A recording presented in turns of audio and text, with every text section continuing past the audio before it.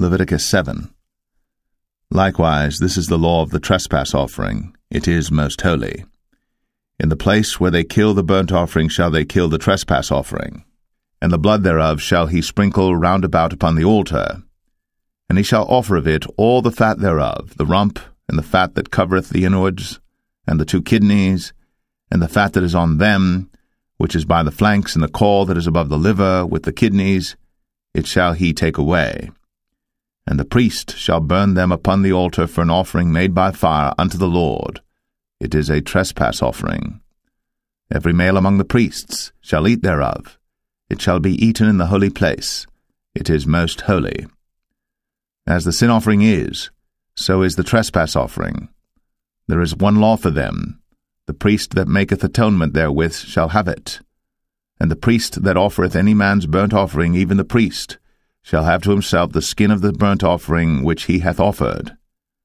And all the meat offering that is baked in the oven, and all that is dressed in the frying pan, and in the pan, shall be the priest's that offereth it.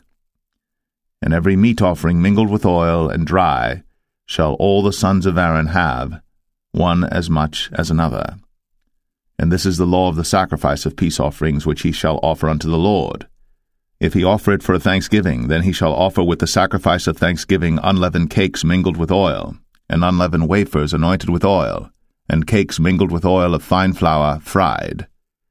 Besides the cakes, he shall offer for his offering leavened bread with the sacrifice of thanksgiving of his peace offerings, and of it he shall offer one out of the whole oblation for an heave offering unto the Lord, and it shall be the priest's that sprinkleth the blood of the peace offerings. And the flesh of the sacrifice of his peace offerings for thanksgiving shall be eaten the same day that it is offered. He shall not leave any of it until the morning. But if the sacrifice of his offering be a vow or a voluntary offering, it shall be eaten the same day that he offereth his sacrifice, and on the morrow also the remainder of it shall be eaten. But the remainder of the flesh of the sacrifice on the 3rd day shall be burnt with fire. And if any of the flesh of the sacrifice of his peace offerings be eaten at all on the 3rd day, it shall not be accepted, neither shall it be imputed unto him that offereth it. It shall be an abomination, and the soul that eateth of it shall bear his iniquity. And the flesh that toucheth any unclean thing shall not be eaten. It shall be burnt with fire. And as for the flesh, all that be clean shall eat thereof. But the soul that eateth of the flesh of the sacrifice of peace offerings that pertain unto the Lord, having his uncleanness upon him, even that soul shall be cut off from his people. Moreover, the soul that shall touch any unclean thing, as the uncleanness of man, or any unclean beast, or any abominable unclean thing, and eat of the flesh of the sacrifice of peace offerings, which pertain unto the Lord, even that soul shall be cut off from his people.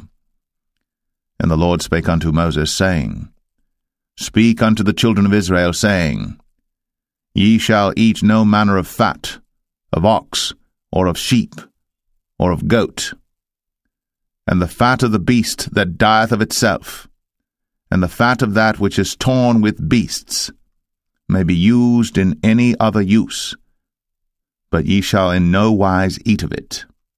For whosoever eateth the fat of the beast, of which men offer an offering made by fire unto the Lord, even the soul that eateth it shall be cut off from his people. Moreover, ye shall eat no manner of blood, whether it be of fowl or of beast, in any of your dwellings. Whatsoever soul it be that eateth any manner of blood, even that soul shall be cut off from his people.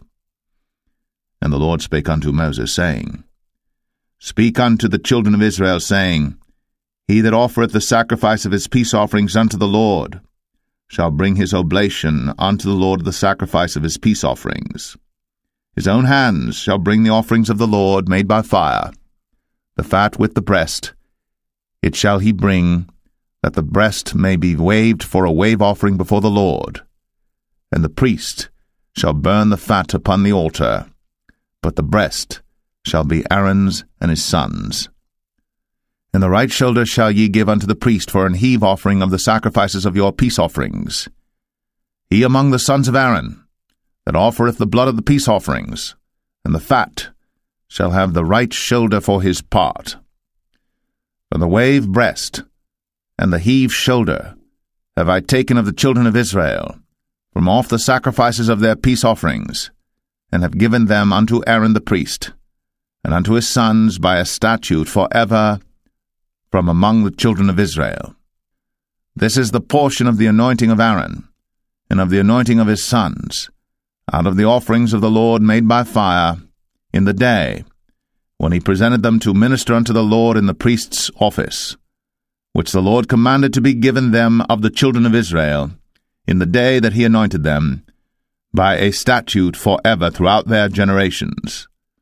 This is the law of the burnt offering, of the meat offering, and of the sin offering, and of the trespass offering, and of the consecrations, and of the sacrifice of the peace offerings, which the Lord commanded Moses in Mount Sinai, in the day that he commanded the children of Israel to offer their oblations unto the Lord in the wilderness of Sinai.